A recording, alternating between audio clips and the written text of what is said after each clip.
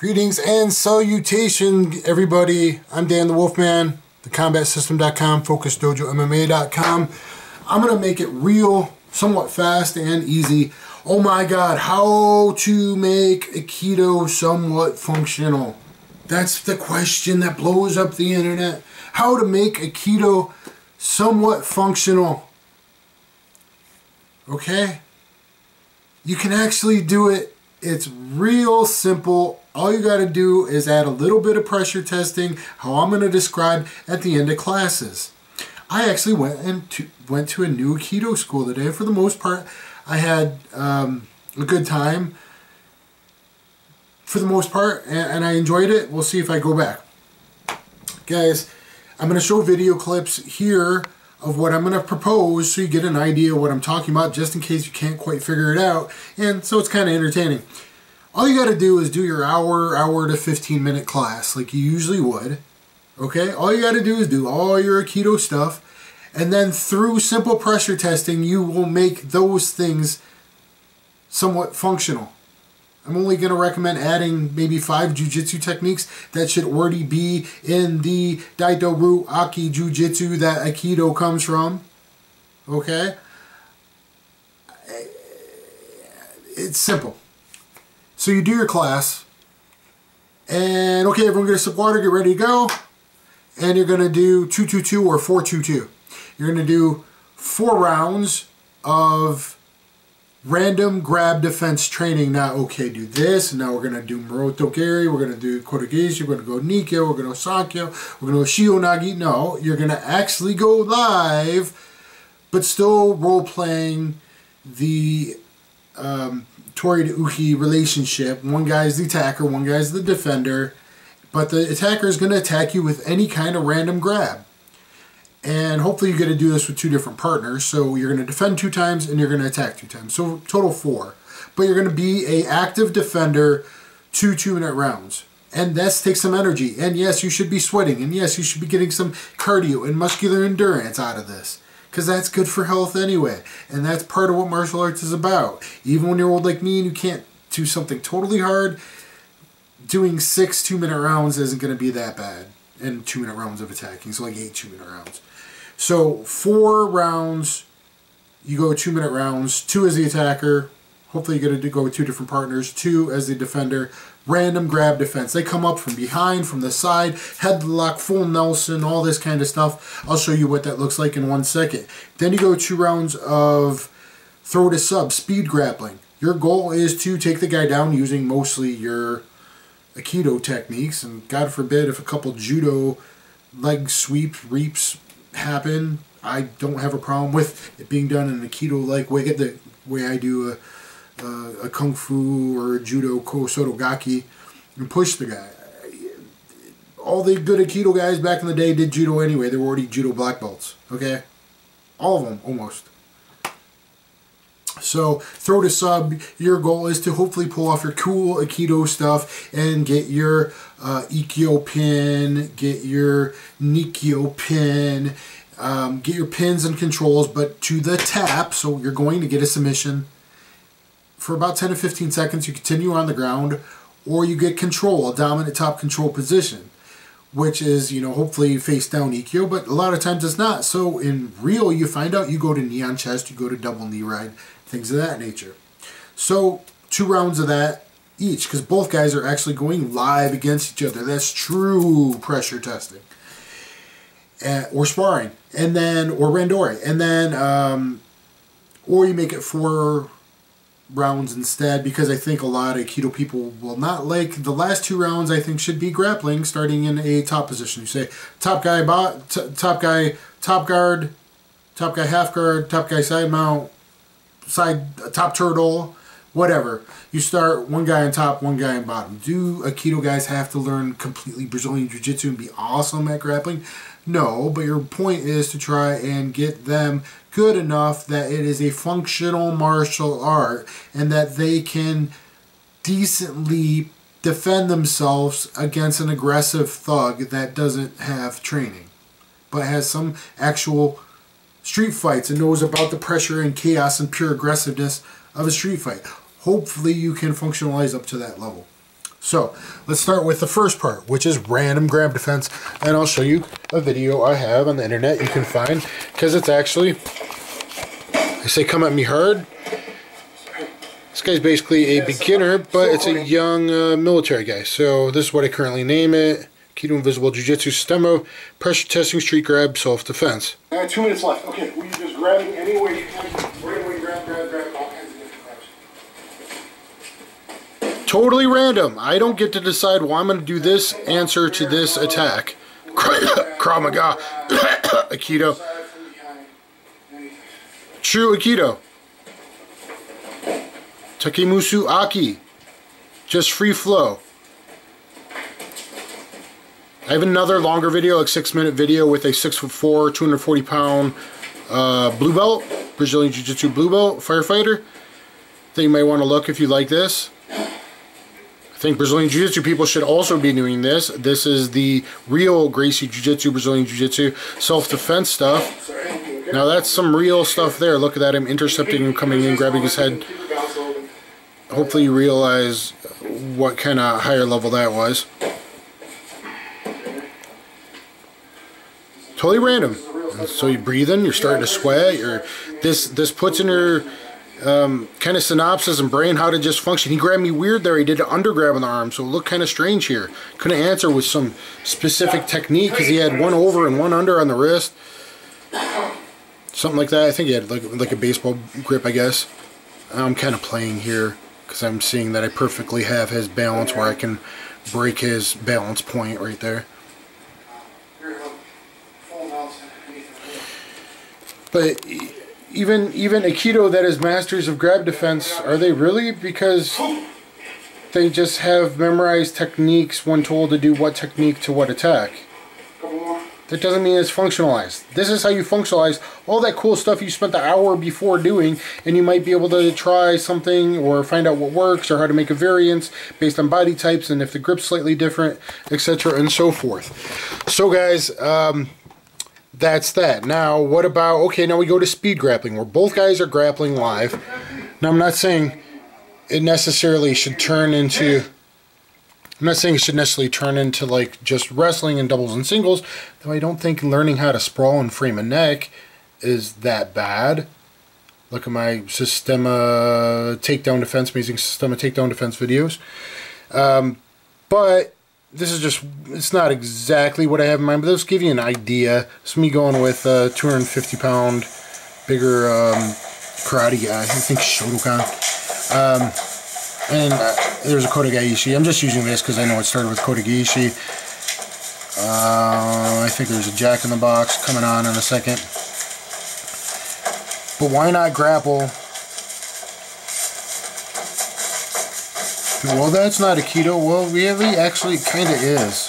I'm using strong spinal structure of mine to break his structure, and then I did vibrations in his spine. I call it Jack in the Box to take him down. That was a DanTheWolfman technique. Rarely will you ever see that standing. The jaw popper.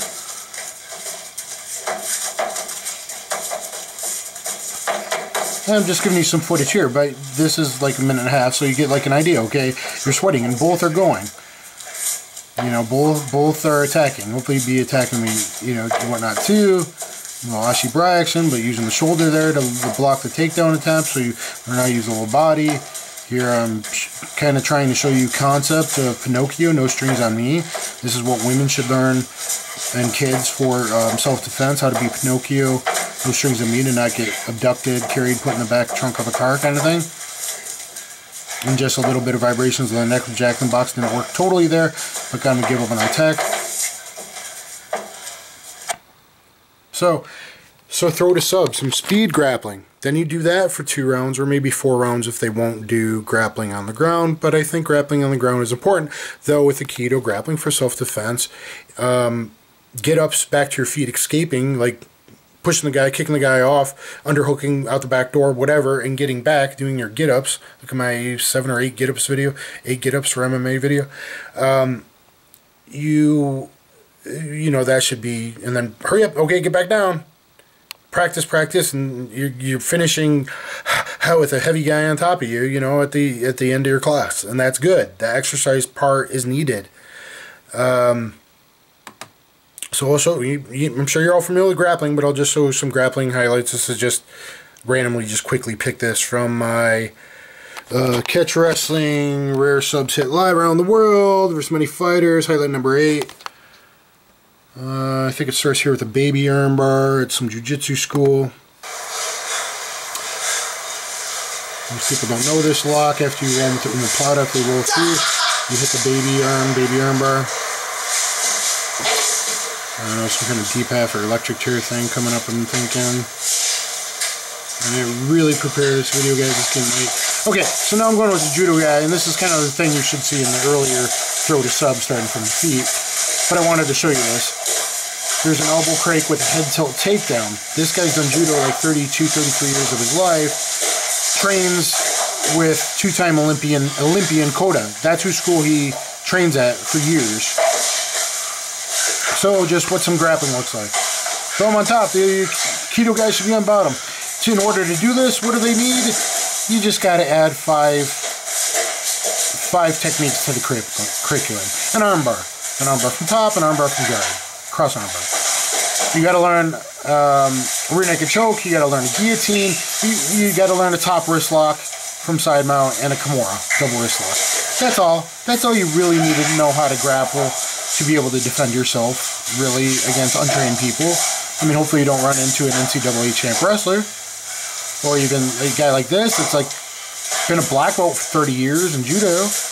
I mean, this guy has some skills. What people watch my videos and they go, well, you know, those guys are beginners. No, a lot of people in my videos are not beginners. They're combat wrestling champions, judo champions, Brazilian Jiu-Jitsu purple and brown belts, or they're pro MMA fighters that are also black belts in judo and purple belts in Jiu-Jitsu.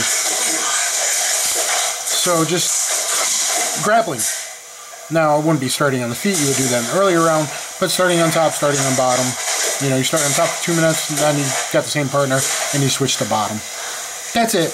Just get 6 to 8 good minutes, 6 to 8 good rounds of 2 minutes, so like 16 minutes of grappling. There'll be some breaks in between. It'll probably add up to like 23, 24 minutes at the end of the class. So you teach for an hour and go a little over like you usually do. You actually get some workout at the end of class. Oh, here's a traditional Jiu-Jitsu technique of Juji-Nagi, attempting the Juji-Nagi pretzel twist. I can't quite tie the knot belt, I call it, and get his arms deep across. People laugh at this submission. I'm actually pretty good at it. But again, this guy is no beginner, and he's bringing his legs up, making things difficult for me. So what do? And I'll probably end on this. Trying to get more leverage. Almost get it. Can't quite. Oh my god, it's almost there. Can't quite. Well, okay, I'll use it as a setup for something else. Why, even a lot of rear locks people think are low percentage. Actually, I get a lot of people with that. Oh, there you go. Juji Katana. Armbar. So, let's see what I do here. I think it's just, maybe I'll stop it. So anyway, guys, it's not that difficult to functionalize Aikido. You just have to do some pressure testing. Oh, I think I just show some flow here. Yeah, okay, I can move soft too. Oh, there was a little weird arm right there, but I'm just playing with it. Oh, yeah, let's watch this one more second. So I think I go into a Judo G in the bell, Udigurami lock there. Yep. And then this is with a pancrase fighter. Guys, look at, I got 10 of these highlight videos. He was a pancrase champion. King Pancrase, got him with the lateral drop. Really good guy. I mean, he could do some good stuff to me grappling too. And MMA too. Sometimes he could out-hustle me.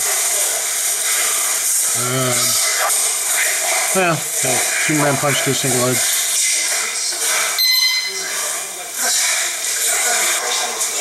Oh, and same guy. And I'll end on this. Kind of a butterfly lift to a dummy back heel sweep, I guess you call it. Ranges of combat, okay? So, it isn't that hard, guys. Listen to me. Just do it. Some Aikido schools just do it. Oh, we got to officially end class and then invite some people. Fine. Do it. with your higher ranked people, videotape it, send it to me. If you got some awesome looking stuff, I'll put it on my channel. Let's functionalize it. It's not that difficult. I'm not saying you have to make it look like wrestling or make it look like jiu-jitsu, but the roots are in jiu-jitsu, okay? And so I think it will be hard to convince people to start on the ground. Well, that's fine. I think I even asked this guy what he would think that the Aikido school of the day that's done Aikido 30 years. And at first he was kind of okay with it. And then he was like, and then I think maybe he got in his head that I was like making wrestling. He's like, well, as long as it's Aikido techniques. I'm like, oh, yeah. I mean, I wouldn't, the goal is not there to be doing doubles and single legs. But the goal, I think Judo kind of is included. But the goal should be trying to get your locks, as I often do, and the elbow cranks and the head tilts. That's good martial arts. Okay, so guys, that's what I recommend. I hope you like this video. Thumbs up, share, subscribe, and all that. And let's functionalize Aikido and see if that can help out people that try to rely on it for defending themselves, or people that are brainwashed and think that they're fine with no pressure testing, no sparring, which some might be somewhat okay, but that's because they did Judo before, they did Jiu-Jitsu before, or they're a cop or a bouncer where they get to actually pressure test in a live setting, like myself, that got so good at a couple locks because I was bouncing. But most people, you don't want them. Like, let's get them to a level, let's get all martial arts to a level where it's actually martial, so they can defend themselves at least well in a one-on-one fight against an untrained person that's used to violence. Okay, that's the goal of all martial arts. Let's at least get there. That's a very low bar, and yet we got to get some martial arts to there. Not hating on Aikido. I went to it tonight. I may continue to do it. I like it. I want to find the guys that were really good. Unfortunately, most of them are dead because those guys trained friggin' hard with Ueshiba way back in the day in kind of a closed setting, and they were all Judo black belts or Shotokan black belts or masters of Kendo or Kenjutsu and stuff before that. So, and they trained really hard. And they trained like 6 guys in a room, and there was bloody noses and black eyes.